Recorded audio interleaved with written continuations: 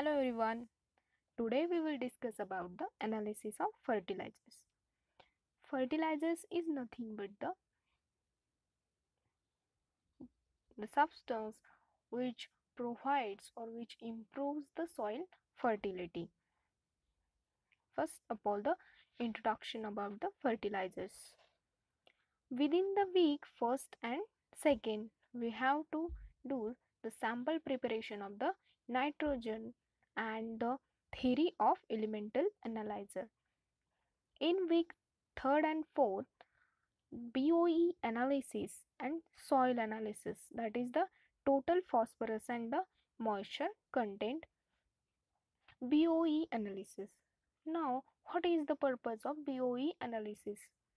BOE analysis is the organic fertilizer which is used to determine the how much amount of the BOE fertilizers needed for the plants, and this is used to analyze the samples whether it follows the specification or not. It is also used to estimate how much nutrient contents in the BOE fertilizers. Those are the purposes of this BOE analysis.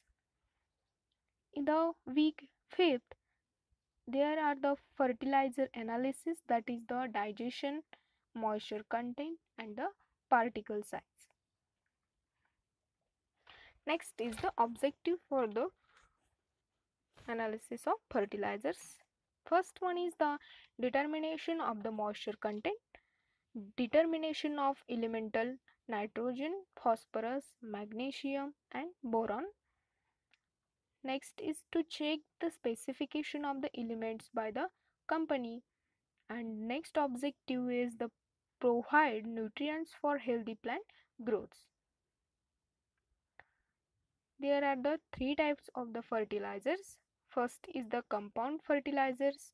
For examples, R3Z, AGIB and RCF. These are the examples of compound fertilizers. Second type of the fertilizer is moisture fertilizer. For an example, RCGB.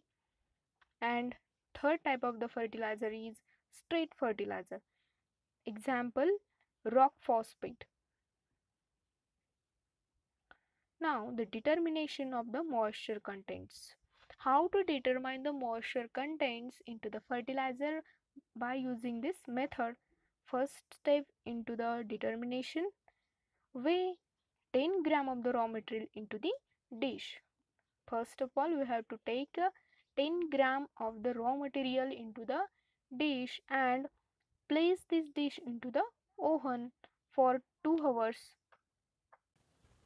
at 103 degrees Celsius. Then cool this material and into the desiccator for 10 minutes. And after the cooling, weigh this content again and record the reading. And repeat the step 2 until the 4 for 2 times. And at the last, dispose the sample. Now, main purpose of analysis of fertilizers are here. We need to check the quality of that fertilizer, then fertilizer's moisture, then enough nutrients for the plant's growths are available into the fertilizer or not, and we have to check whether the nutrient specifications that produced by the factory is correct or not. We have to also check the elements, that is the nitrogen, potassium and magnesium into the fertilizers. These are the main purposes of fertilizer. Then what is the fertilizer? The main aim of the fertilizer is to determine the content of element, for example the potassium, magnesium, phosphorus, calcium in the fertilizers, followed by the specification. For the fertilizer analysis, instrument used for this is inductively coupled plasma, that is the ICP, which is used to determine all the element at one time, which included heavy metal if necessary. The next instrument is used Atomic Absorption Spectrometer, that is the AAS, and UV spectrophotometer. In that Atomic Absorption Spectrophotometer and UV spectrophotometer, only one element at a time is analyzed. Determination of the potassium and magnesium. First of all, why we need the potassium and magnesiums? Potassium, that is, provides the ionic environment for the metabolic processes in cytosols, that is the growth regulations, and potassium ions, that is the K plus, for the protein synthesis and opening and closing of stomata. And the use of the magnesium, it is a part of chlorophyll in plants for photosynthesis. Therefore the magnesium is useful for the plant growth, and therefore it is included or added into the fertilizers.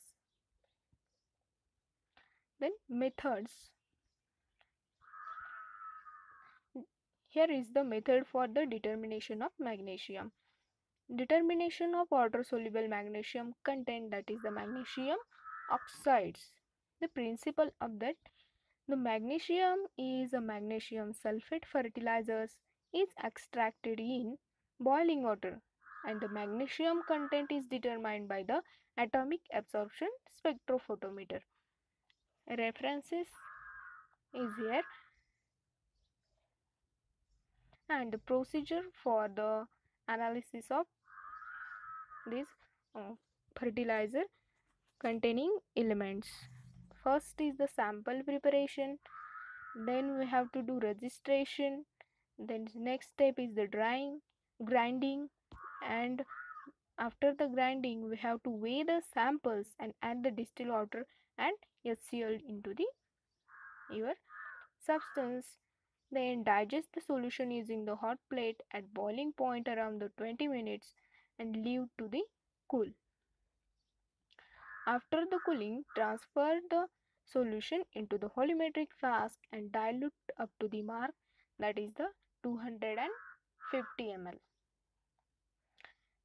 Then mix this solution and filter into the plastic vial. Next step, after the mixing of the solution and further dilution about 100 ml. Add the strontium nitrate 5 ml and dilute to the mark. To remove the phosphate from magnesium and calcium and prevent the interference from other elements. Preparation for atomic absorption spectrophotometer, and next step is the standard stock solution preparation.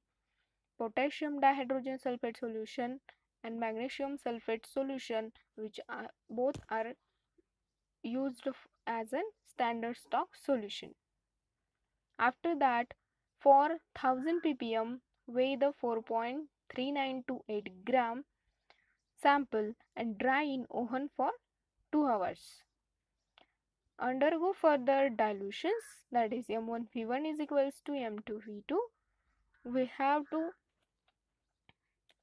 to make the 0, 0.25, 0.5, 0.75, 1.0 and 1.25 ppm solutions.